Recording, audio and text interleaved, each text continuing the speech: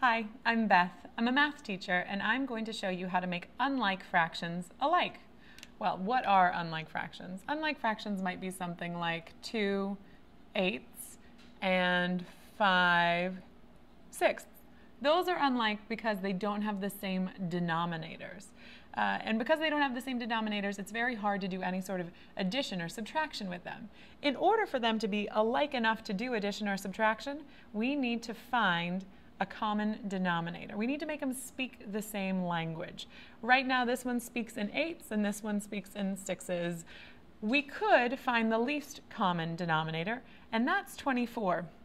Both 8 and 6 multiply to make 24, but they don't multiply by each other to make 24. 8 multiplies by 3, and 6 multiplies by 4. So since 8 multiplied by 24, in order to get an equivalent fraction to 2/8, we need to make the numerator 2 also multiply by 3.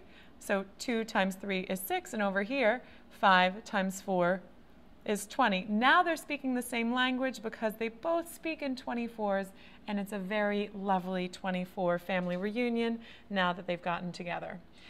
You could also, instead of finding the least common multiple, or the LCM, you could just find a common multiple. You could do that by multiplying 8 and 6, because of course, if you multiply them in order to create a number, then they both go into that number. 8 times 6 is 48, and since 8 multiplied by 6 to get 48, then the 2 will also have to multiply by 6, and we'll get 12.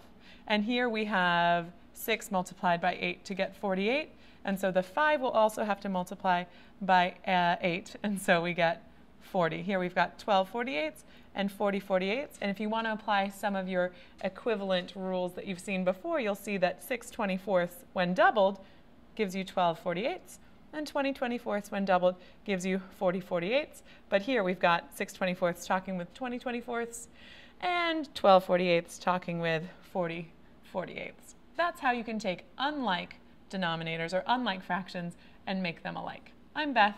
Have fun with fractions.